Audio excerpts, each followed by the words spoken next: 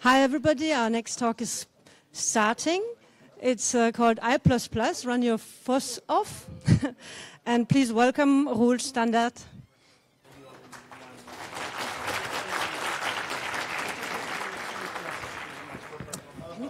Okay, can you hear me? Okay. So once a year, the students of Leuven gather to run their asses off for 24 hours long. I'm talking about the 24-hour run. It's in late October. It starts on a Tuesday at 8 p.m. and it goes on till Wednesday at 8 p.m. again. It's organized by Local Sport, which is the sports division of the general student organization in Leuven. TSD, which is a technical support division. They do all of the technical stuff that isn't IT. And Ulysses that do all of the IT-related stuff. And, of course, the participating teams. Ulysses is a student organization based in Leuven, and they provide IT students for other services. So it's students that provide IT services for other students. And it's a FOSS-minded organization. So that means that they try to use as much open source software as possible, and that they try to promote it as much as possible. They offer cheap web hosting for students and personnel at KU Leuven. This is our server room. It's mostly second-hand servers or like old desktops. Sometimes we like to hack into our own servers because we locked ourselves out. We do workshops, like workshops about Git or LaTeX or like other more advanced system administration workshops. This is one about LaTeX. And we do a yearly job fair. So you can check out the job corner for this poster for open source minded companies. And you can spot me on that picture there representing MWeb. That's the company I work for. And so at the 24-hour run, Ulysses provides a network, a wired network, and Wi-Fi. And since 2013, Ulysses has also been responsible for doing the lab counting. So this is kind of what the track looks like. It's 520 meters long, so it's outside of the normal 400 meters athletics track. And there are 3 checkpoints. So they start at the main checkpoint, and they run counterclockwise to checkpoint 2 and then checkpoint 3. These extra checkpoints are mostly for redundancy, not so much to make sure that they run in the right direction. Because we will assume if you go from checkpoint 1 to checkpoint 3 that you passed checkpoint 2, but we just missed it. So if you then go from 3 to 2, we assume that you passed 1.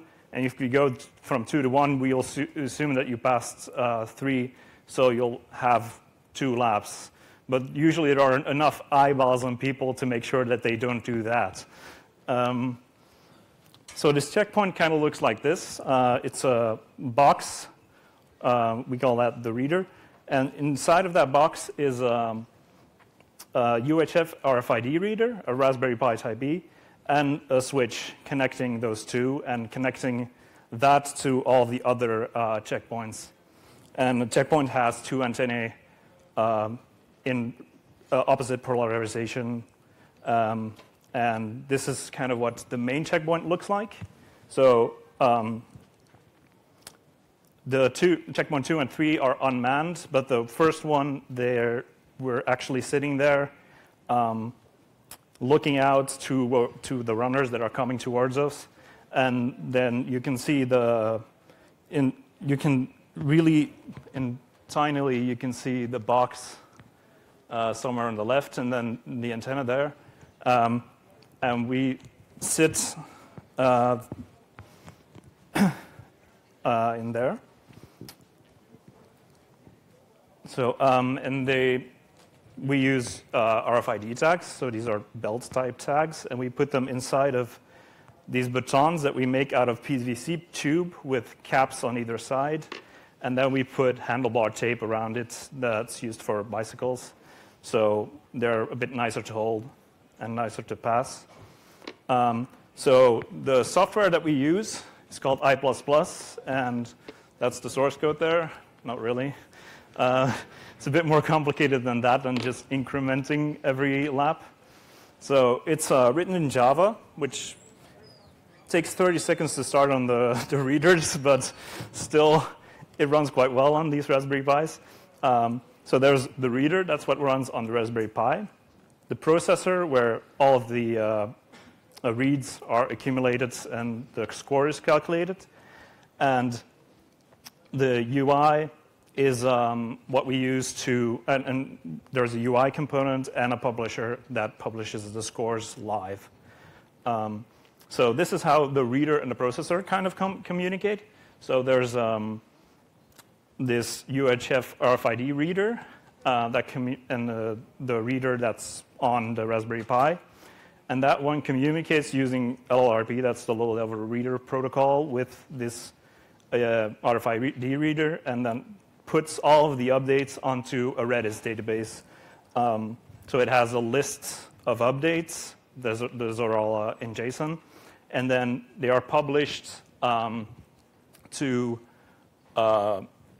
then they're published on a channel called updates, and then a number, because pub/subs channels are global in Redis. And then the processor subscribes to that channel, and then whenever it gets a new update, it will retrieve that from the server, from the reader. So this means that if the connection is broken between the processor and the reader, then at a later time, the processor can still go ahead and get all of those old updates that it missed. And so this processor, it gets all of these updates, and it stores them as events in a PostgreSQL database. And next to these events, it stores snapshots. So it starts with an empty snapshot, and then everything is affected by these events. And this means, because we're keeping all these snapshots, this means that if there's an event that happened in the past, we can still apply that and still recalculate the states from that point. And you might think that's a lot of data, but really, it's only 24 hours. We're keeping megabytes of data, but that's still fine. And then the UI only communicates with the processor using these commands that it sends, also on a Redis pub/sub channel. And then notifications are also sent out to the UI via Redis. And then the UI retrieves all of the events and the snapshots from the PostgreSQL database.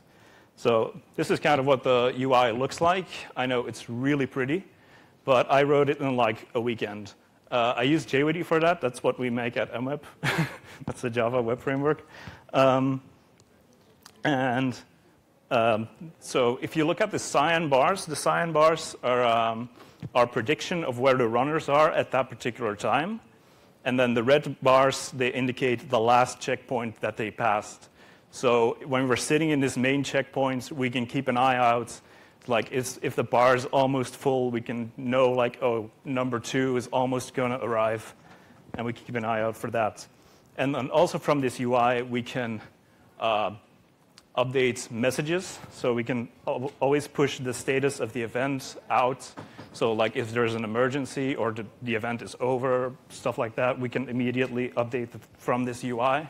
And we have a start and a stop button to indicate the start and the stop time. It's not fixed. And we have a safety for that so that you don't accidentally click it.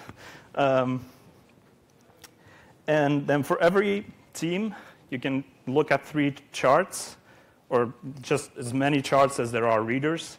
And this indicates how long it was since the last read. So looking at these charts, you can kind of gauge whether things are going wrong, because normally a team that, like Apollon, it's a sports student organization, so they run at a pretty constant speed. So if you see like a peak there or you see like a low there, you'll know that maybe we missed a read, or maybe we have a read too many, which happens rarely, like pretty much never. But anyway. And then the publisher is the component that publishes the score.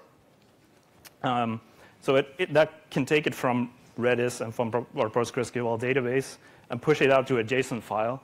But it can also receive it over HTTPS and push it out over HTTPS. And this means that we can chain these publishers after each other. So We put one publisher inside of our local counting system network, which is firewalled. No one can access it.